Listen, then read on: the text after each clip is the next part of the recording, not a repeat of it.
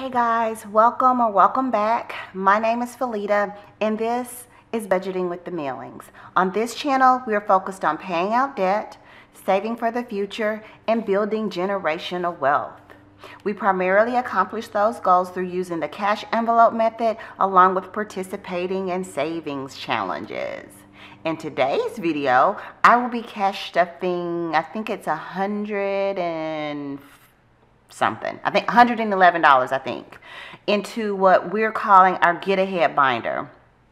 If that sounds like something you would be interested in, please stay tuned.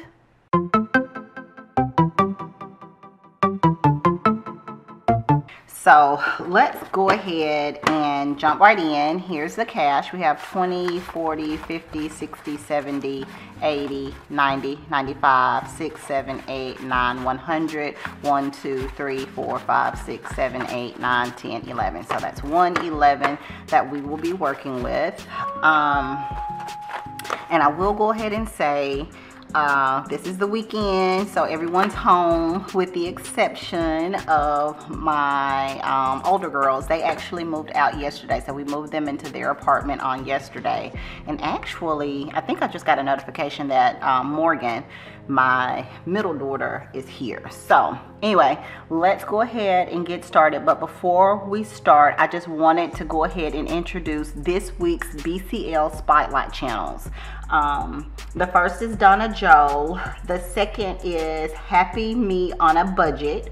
The third is Saving Your Pennies After Budgeting. And the fourth is Vanilla Budgets. So let me just say, the first three I am not subscribed to, but I will be before the end of this week, and I will watch playlists and comment and do all those things. The fourth, I have actually been following her for a while, so it's really, and I've said this before with the BCL, it is really exciting for me when I get to, when I'm introduced to some of these channels that I probably would not have known about or would not have been, you know. So since this week is, you know, their spotlight, I'm going to make sure that I watch, you know, a couple of playlists and do all those things. So let's see if there's any other things. Oh, also, please don't forget to check out Kayla over at KT Planning and Budgeting and use the code MEALING10, MEALING 10 to receive 10% off of your order. I think the end of this month that code will expire, so if you haven't already done so, please go ahead and do that. So now let's go ahead and jump into the video. It's going to be a relatively short video because I don't have very many envelopes to stuff. So the first up is medical, and medical is getting 5, and as you can see, medical is empty because my son had an appointment this past week, I think it was, and I, you know, used the money that was in here. So we had copay, and we also had to get a prescription filled. So that is it for medical. 1 month ahead is also getting 5, and I think somewhere along the line I messed up on my trackers. I don't think I may have tracked a week that but anyway, I think I got it situated when you know, for this video. So we have $20, $30, $40 in 1 month ahead. So it's not a lot, but it is coming along. So next up is Sam's, and let's see what the Sam's get. Sam's is getting $2, and FYI, y'all, my daughter, she showed me something. I want to say it was on TikTok. I'm not on social media like that, so, but anyway, I think it was on TikTok. She was saying that at Sam's through today, so if y'all see this video, through today, they are giving $8 memberships, but those are for people that if they have not had a membership within 3 years, or if they're like new to Sam's. So it wouldn't apply to somebody like me or maybe you if you've already had a membership for a while. But for those that, you know, like my daughters, they were considering it. When I was like, well, no, we can save that $8 and you can use my membership. Why don't y'all go get a Costco? Even though they're not, you know, doing any, that I'm aware of anyway, they're not doing any promotions. But anyway, what we have in Sam's is 10, 11, 12, 13, 14, 15, and $16. And I did not write that on my sheet. But I know I have to be better at keeping up with what I have in the envelopes, because I got a little confused. Birthdays. Birthdays is getting the standard 13. You leaving? Okay. He going with you? Yeah. Okay.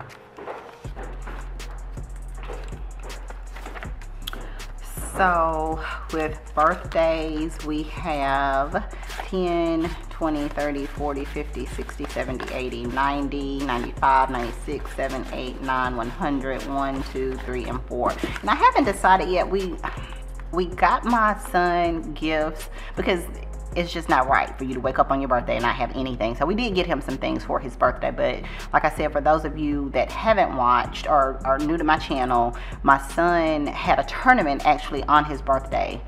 So we didn't do like the big party and all of that, but we did get him some things. But I don't know if I'm gonna take some money out of here when we do his Disney trip, which is actually his birthday trip, to see if he wants to get anything special for his birthday. So I don't know. I'll let you know if I come on next week or you know, after we leave and come back and it's less, then you know I used it. But holidays is getting 13 as well. I still haven't separated these out, but as you can see that so the next holiday that we're going to be celebrating here is the 4th of July. We've been in this house for, I think, 3 years. No, I'm sorry, we've been in the house 4 years, and we've had not a big party or celebration or whatever, but we do invite close friends and families over, and you know, we'll do the whole pool and fireworks and all that kind of stuff. We grill out and we just kind of make a day of it. It normally starts at about 2 and it ends just whenever it ends, when we just can't keep our eyes open anymore. But that's typically what we do.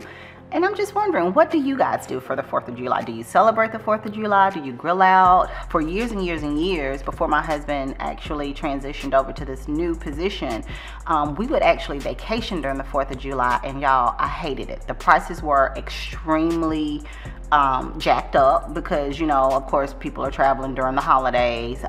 It's just everything, you know, it was like an additional price tag, and it was always crowded whenever we would go places because people were off. And so now that we're not traveling for the holidays, and we just kind of, you know, hang out at home, or, you know, around the pool and fireworks and that type of thing. So just a quick question, you know, what do you guys do for the 4th? Do you plan to celebrate? Do you plan to do anything special, or do you just plan to kind of hang out at home? So just wondering. We have in holidays 10, 20, 30, 40, 50, 60, 70, 80, 95, 6, 7, 8, 9, 100, 1, 2, 3, and 4. So that is correct. So I definitely know that I'll be taking some money out of here for some of the things that we need for the event. So P.O. Box, let's see, what is P.O. Box getting? I think it's getting 5. And we have $20, $30, and $40 for P.O. Box. There's nothing really going on with P.O. Box outside of the fact that I just need to figure out if my husband did yearly or 6-month lease on that. Quarterly. Quarterly is getting, I think, 5. And I will probably be using some of this money pretty soon, because I've seen a couple of challenges that I wanted to get. And that's basically what quarterly is for. It's for me to support you guys, some of my subscribers that, you know, you're subscribed to me, so I want to give back in addition to being subscribed to you. And it's also for if I plan to do any type of giveaways and things of that nature. Hey, Gracie. So quarterly has 20, 30, and 40.